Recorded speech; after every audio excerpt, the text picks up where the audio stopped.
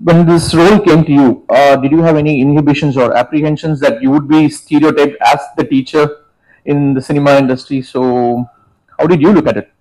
No, I actually look at this role very proudly. It's a role, I think, very lucky you get these kind of important and supportive roles.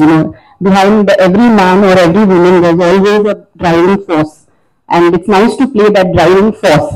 Sometimes I feel that really is I don't know, these characters which hold the protagonist together. Sometimes are very are the brightest characters in my eyes, actually, because they are the wings beneath the wings which we don't really get to see. They are the actual unsung heroes also. So I'm very happy to play the teacher. I'm very proud of it. And both the teachers I've played in the past have been opposite. Of course, one was on the romantic side, and the other one was for a social cause.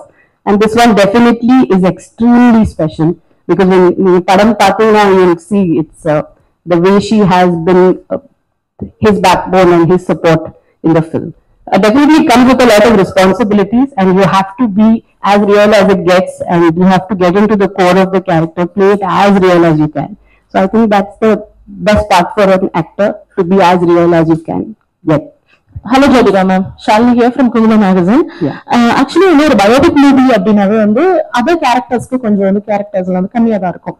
நீங்க கதை கேட்கும்போது உங்களுக்கு என்ன தோணுச்சு, இங்க என்ன பாயிண்ட்ல வந்து இந்த கதை வந்து இது வொர்க் அவுட் ஆகும் அப்படின்னு சொல்லிட்டு உங்க கேரக்டர் வந்து sorry, இந்த கதை ரொம்ப இன்ஸ்பிரேஷனலா இருக்கு. I want to be part of the story to be told. I think it's a story we should all be very proud of.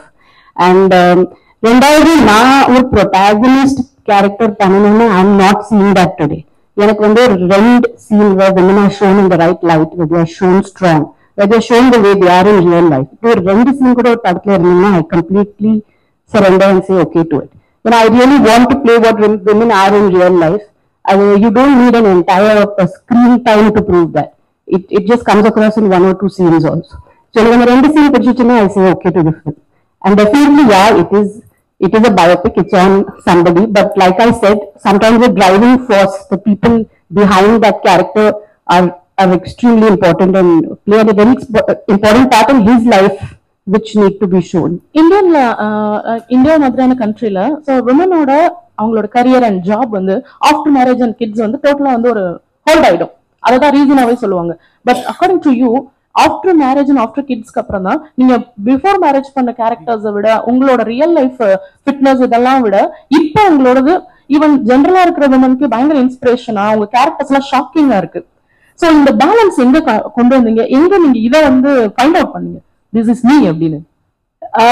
கல்யாணத்துக்கு அப்புறம் தான் actually I met a lot of real life women, மேரேஜ்க்கு அப்புறம் என்னோட mother-in-law or my sister-in-law or their friends, ஊர்ல இருந்து நிறைய பேர் வீட்டுக்கு வருவாங்க. So I've met the real kind of women then, and I realized அவங்க இல்லைன்னா nothing runs, nothing works without it.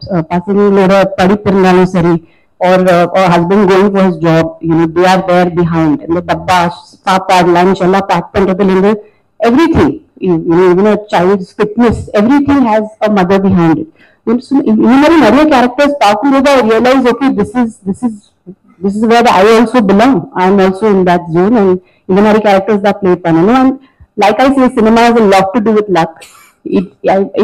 It also comes to me, and I am very, very happy and lucky that I get to choose such kind of roles also. So I always feel, along with your choices, luck is a very important factor. So